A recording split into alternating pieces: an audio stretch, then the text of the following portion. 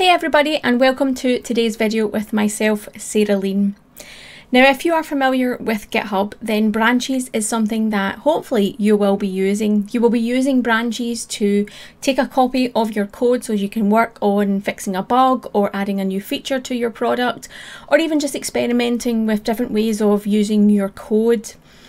Branches are fantastic for doing all of those things, and when you're finished with the branch, it is very tempting just to leave them there as maybe a time in history, or maybe even just for reference for future projects or future implementations on your code.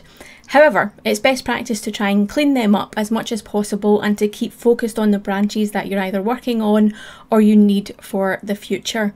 So what I want to do is show you in this video how you can actually delete branches inside GitHub. So let's dive in and I'll show you how to do that. So here I am inside GitHub, and within this repository I have a number of branches. Some of these branches are things that I've been working on in the past away from my main branch, and now I want to start to clean them up. As you can see, I have 4 branches within this repository.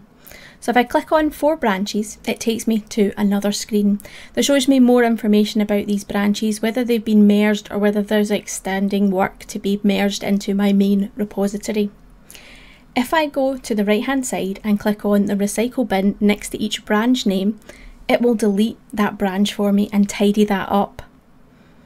If I then go back into my main code, I can see that I no longer have 4 branches, it's just that one main branch that I have left. I've tidied up all the branches that I no longer need.